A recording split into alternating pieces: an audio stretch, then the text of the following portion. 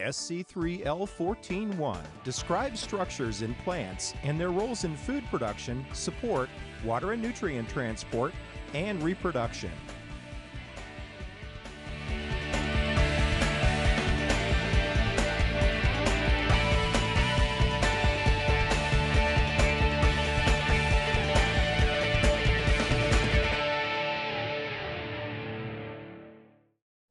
Target 1. Observe roots, stems, leaves, needles, flowers, fruits, seeds, spores, and cones in plants. Target 1. Observe roots, stems, leaves, needles, flowers, fruits, seeds, spores, and cones in plants. In this unit, we're going to observe plants. We will observe the parts of plants. The parts of plants that we should be familiar with are roots, stems, leaves, needles, flowers, fruits, seeds, spores, and cones. Not all plants have all these parts.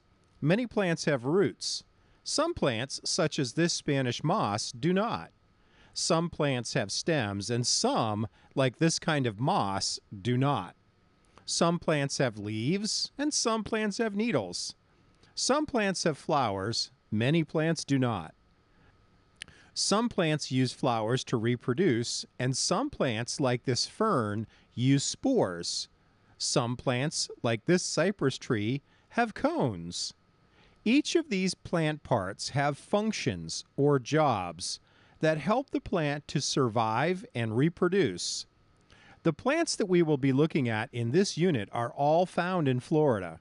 We will look at Spanish moss, resurrection ferns, pine trees, cypress trees, and orange trees.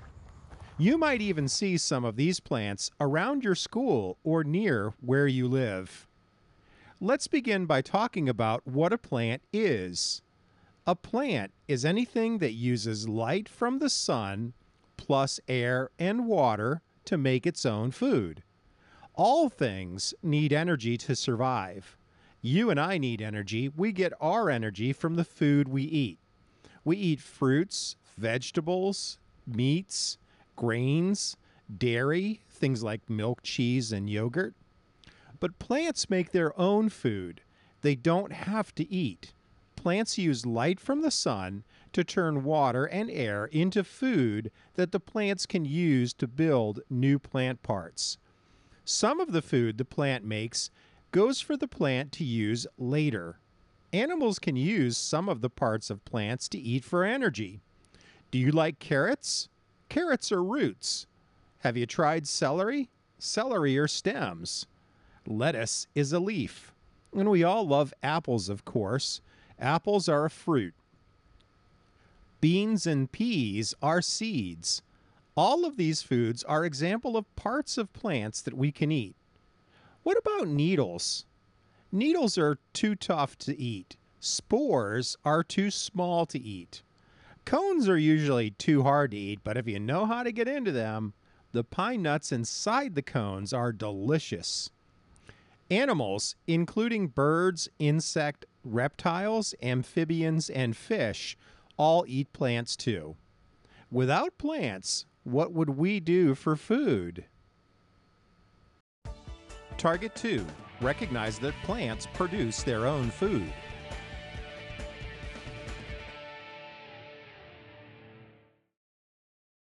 Target 2. Recognize that plants produce their own food. Plants need 3 things in order to survive: sunlight, water, and air. I have 4 pots of wheatgrass plants that I have planted. Every day I have been watering the plants. I use a special light to make sure they get enough light to grow here in my studio. And of course, there's plenty of air in here. To show that plants need sunlight, water, and air to survive, I'm going to remove each one of those things from one plant at a time. Plant number 1 will continue to get the same amount of sunlight, water, and air. I'm not going to change anything with plant 1. Plant 2 will stay right here. It's not going to get any light. Plant 3 will stay out on the same counter. It's going to get the same amount of sunlight and air as plant 1, but it won't get any more water. Plant 4 will be tricky. I have to remove the air that plant 4 gets. So now we can test what happens to plants when they don't get sunlight, water, and air. Well, what did we learn? First, plant number 1 did fine. It got enough sunlight, water, and air to survive.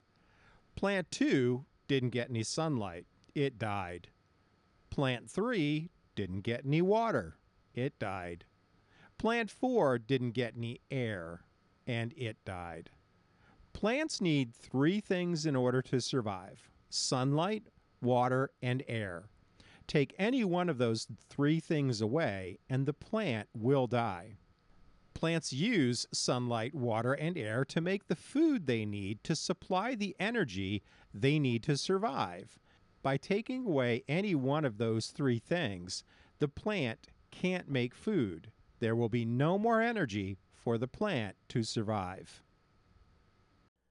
Target 3. Recognize that roots provide support and water and nutrient transport for a plant. Target 3. Recognize that roots provide support and water and nutrient transport for a plant. Roots are the part of a plant that grows into the soil. Roots help the plant get the water it needs to survive. Roots help the plant get the nutrients they need to help make the food they need to survive. Roots also provide support to help the plant stand up. Plants do need nutrients to help them make the food they need in order to survive. Be careful, though, when you're thinking about nutrients for plants. It's easy to get confused. This is a bottle of nutrients that I can add to the soil that a plant is growing in. Many times these bottles are labeled as plant food, or we talk about them as being plant food. Plants don't eat. They don't need food. Plants make their own food from sunlight, water, and air. So, what are nutrients? Nutrients are vitamins and minerals, just like the ones we talk about in the food we eat.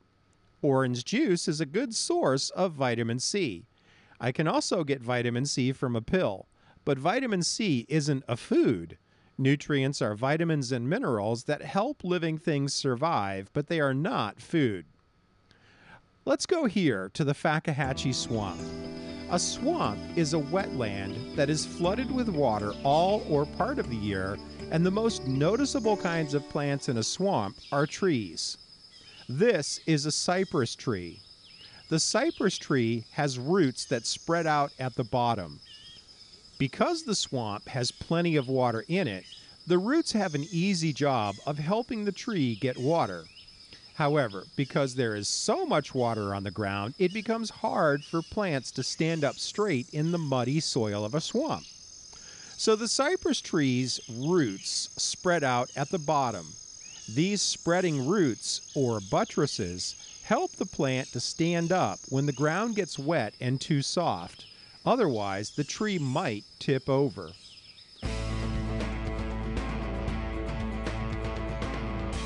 Hey guys, I'm out in Big Cypress National Preserve today, and I'm standing in the middle of a cypress swamp. But what I want to talk about is how this kind of plant right here, this is a bromeliad or an air plant, gets what it needs. Now, this cypress tree right here clearly gets its water from the root system down in the ground. Even here, we see some smaller air plants on the side of this tree. And you'll see these around your schools and around your homes. I will tell you that these plants can absorb the water they need directly from the air. You'll see that with Spanish mosses, lichens, these lichens that are growing on the side of the plant down here. There's many examples. Here's a flower for this bromeliad right here. Ooh. Hear that bullfrog? Big old bullfrog in the background there. So cool. I just wanted to share that with you, how these air plants, these bromeliads, get the water they need directly from the atmosphere and not through a root system like most other plants. Spanish moss is a very common plant that grows on other trees for support, but gets its water directly from the air. Here is some Spanish moss on a tree at an elementary school. Here's a cypress tree growing right in front of another elementary school. Roots help a plant get the water it needs. Roots also help plants get the nutrients they use from the soil. Without roots, plants wouldn't be able to stand out. Check out this lichen growing on a tree. This lichen has no roots, so it just grows on the tree like a blanket. The next time you're munching on a carrot, thank a root. Remember, carrots are roots. Target 4. Recognize that stems provide support and water and nutrient transport. Target 4. Recognize that stems provide support and water and nutrient transport. The stem of a plant connects the whole plant together. The stem is connected to the roots at the bottom of the plant and grows up out of the ground. When seeds begin to grow, the roots grow down in response to the pull of gravity, and the stem grows up in response to the light of the sun. As stems split, we usually call them branches. Branches are still stems, and they still do the same job. The branches of this cypress tree split off and hold up the tree's needles and cones.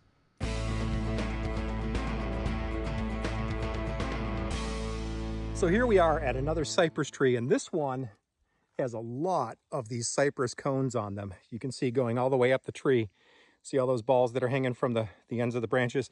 Those are all cypress cones, and it's those cones, although they don't look like cone-shaped, it's these cones that make this a coniferous tree. And because because cypress also sheds its needles in the fall, that makes it a deciduous tree. Just an interesting trait of cypress trees. The branches continue to move water and nutrients up the plant to where they are needed. This is a slash pine seedling. This is a pine tree that has just started to grow. This seedling has almost no stem at all. We can see the needles spreading out from a very low stem. As the pine tree begins to grow up, the stem will begin to split. Here is a slash pine sapling or young plant that has just begun to split. You might also notice the bark on this pine tree. It is very thick and rough. Bark on a tree has the same function or job as our skin. It keeps all the water in and all the bad stuff out.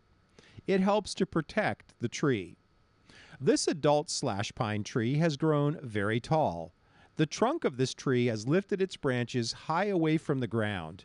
There's a good reason for this. Those high branches are far away from any fires that might be started by lightning. The bark of this tree also helps to protect the tree from fire. It can burn and flake off with new bark underneath. This helps protect the tree from fire. Not all plants have stems. Here is some lichen. It gets the water it needs from the air around it, and it just grows on this tree like a blanket.